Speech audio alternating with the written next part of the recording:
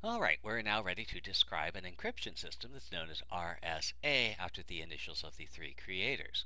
And this is an interesting one because it's what's known as an asymmetric encryption system. Many of the encryption systems we've described are symmetric, which means that if I know how the message was encrypted, I can figure out how to decrypt the message. If I know the key that was used to encrypt the message, I can use the same key or information about that key to decrypt the message.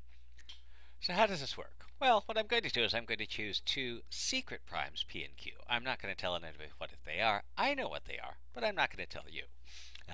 I'm going to then compute a public value, K equals P times Q, that's the product of the two primes, and some public encryption exponent, E. And again, note that we're relying on this hard problem of factorization. If you know the value of k, it's believed to be pretty much impossible to determine what the factors p and q are going to be. We'll have a little bit more to say about what this public encryption exponent has to be in a second. But for right now, we announce some public encryption exponent, some public value k. And if you want to send me a message, the idea is that you're going to encrypt it using the following congruence. Your ciphertext is going to be whatever your message is, raised to power e mod k. And there's your encrypted text. Now, if I want to break this encryption, I have to solve the congruence something to power e congruent to c. And again, this is one of those nonlinear congruences, and it's believed that these are very, very hard to solve. Well, hopefully I can figure it out. So what I'm going to do then is I'm going to look for some value of d so that m to power ed gives me m again. Now, pigeonhole principle suggests that this might actually be possible. We'll actually have to give a little bit more details as to how we know that that will be the case. And incidentally, in practice, this is where this choice of this public exponent comes from. We actually start by looking for a pair of numbers e and d so that this relationship actually holds. So I figure out what those are. I tell you one of them. I keep the other one secret. And how do I decrypt my message? Well, if I take my message, the encrypted form, and raise it to power d, well, remember, my encrypted ciphertext is m to power e. Raising that to power d gives me m to power ed, which is m, which is the original message. And there's the basis of RSA encryption. Well, let's see how that works in practice. So I'm going to pick two primes, how about 37 and 89, and I'm going to look for a suitable ED pair for an RSA encryption system using these two numbers. Now, first thing we want to find is we want to find k equals pq, so that's going to be 3293, and again we tell everybody 3293 is the number. And again, if you can't factor this, you can't recover certain critical information. And again, the basic assumption here is that if these two primes are large enough, this is very difficult to factor. Now, Fermat's theorem guarantees that a to power phi of k is congruent to 1 mod k for all a that are relatively prime, so we do want to find that value of phi of k. And because 37 and 89 are distinct primes, then I can find the value of phi of k by multiplying the two phi values for the two numbers. It could be 3168.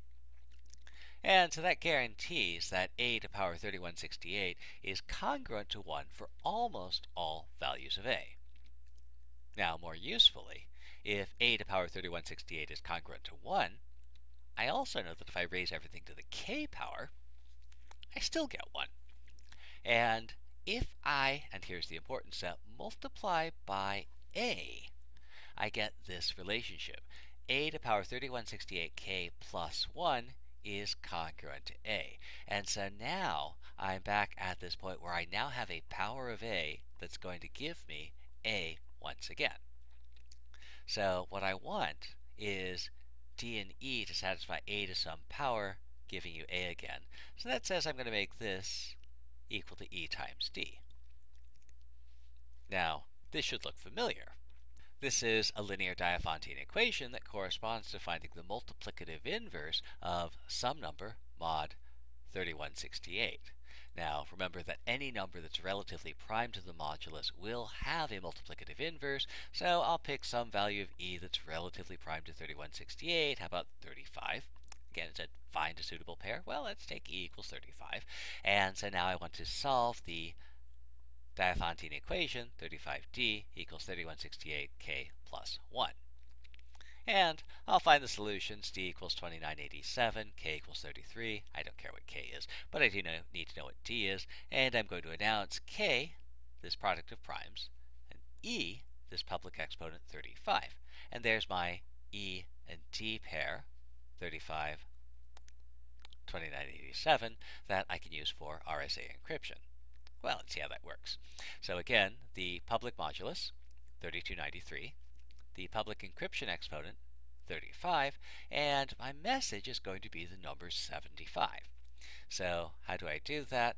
Well, I will find the encrypted text by taking the message, 75, raising it to the public exponent, 35, mod 3293. And after all the dust settles, that works out to be 852. So there's my encrypted text. Now I want to work backwards. Well, remember that we determined that the decryption exponent was d equals 2987. So what I need to do is I need to take the encrypted message, 852, raise it to power 2987, and then reduce it mod 3293. So nothing up my sleeves. I'm going to 852 raised to the power 2987, and after all the dust settles, I get p equals 75, and I recover the original message. Now, it's worth noting that this is not a symmetric encryption system. So in other words, I know that everybody knows that we're using 3293 as our public modulus, and everybody knows that we're using e equals 35 as our public encryption key. The problem is that in order to decrypt this, you need to know something that is not out in the public. That is this number 2987. In fact, under an ideal circumstances, this number never leaves your possession. You never communicate this number, and so there's no way that this number can be intercepted. And the fact that you are keeping in your own hands and never communicating them, two things, d, your decryption exponent, and the two primes whose product is 3293, because those bits of information never leave your hands, this contributes to the security of the system.